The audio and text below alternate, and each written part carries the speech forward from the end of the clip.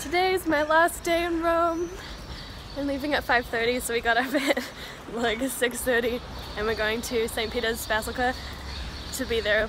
We were running a bit late, but we were wanting to be there by 7:30, but I think we'll definitely be there by 8. So hopefully we'll beat the crowds. And then we're going to the Vatican Museums. We're in the line for the Basilica.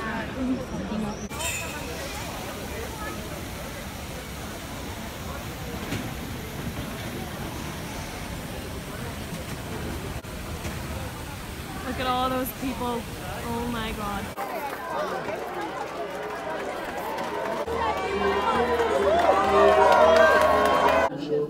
Di un dramma non era sempre il maestro e líder espiritual.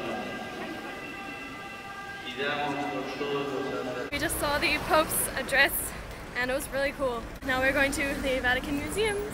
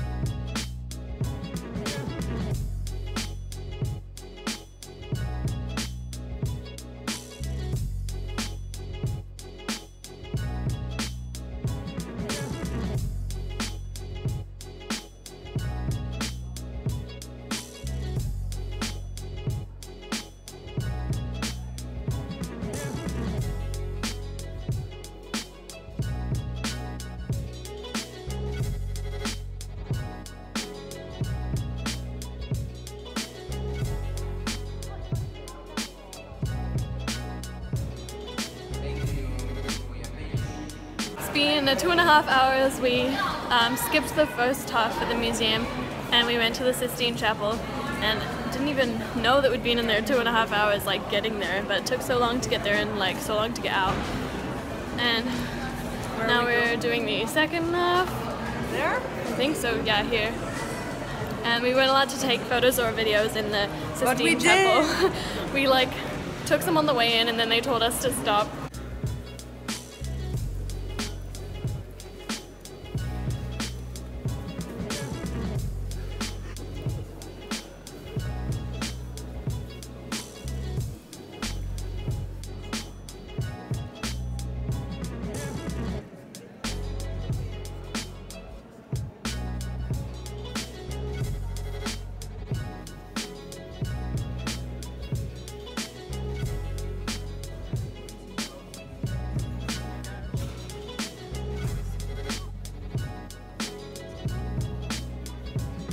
We finished everything and now we're trying to get out.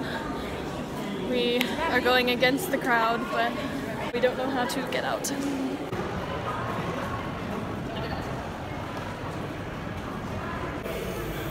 The exit.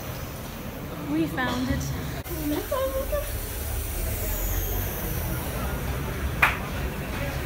Yay!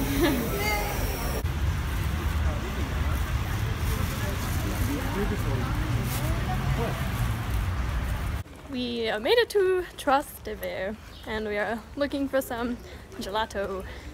Apparently there's one of the best places in Rome is here. So hopefully we find it. But yeah, we got the tram, I think, after we got a bus and it went it like started going this way and then went the other way, so we had to get off and get the tram back. We made it in the end. Got the chocolate chip and a cream biscuit one. And I can't really pronounce the real names, but yes.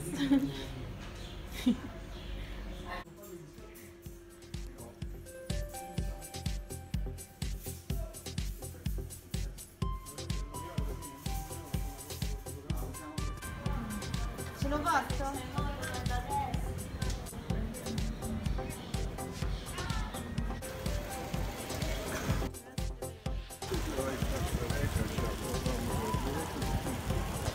I am now at the train station about to catch my train to Florence. It's 10 to 5, my train is at like 12 minutes past 5, so I don't know which platform I am supposed to go to yet, but I'm by the departures board kind of.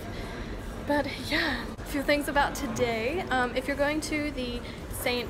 Peter's Basilica, I recommend going really early. We went at 7:30 in the morning and there was still like quite a lot of people there, but the lines were not super long, so it was a really good time to go.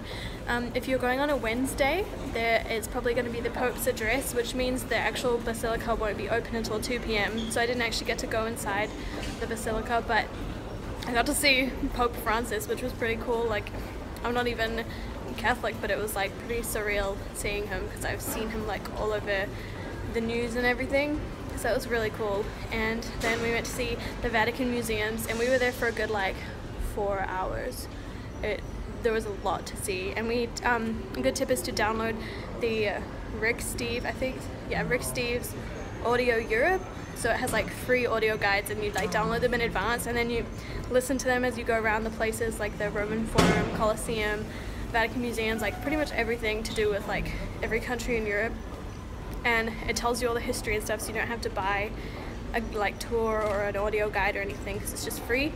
So it's really good that we did that, so we knew what was like going on, because otherwise you're just like walking around not really knowing any of the history or like what any of the buildings mean or anything. So that was really good. I also really recommend making friends with the people from your hostel, because it was super nice to have someone with me to like talk to as I went around. That like a whole day that would have been like by myself, it would have been okay, but it was really nice to have a person with me that I could talk to and it wasn't just like me not knowing what to do really. So it's really nice if you are able to make friends with the people that are at your hostel.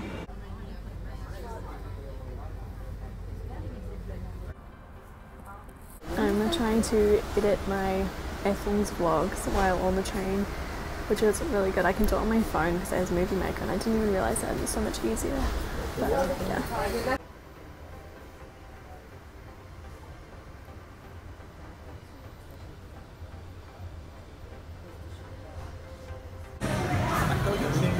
Margarita.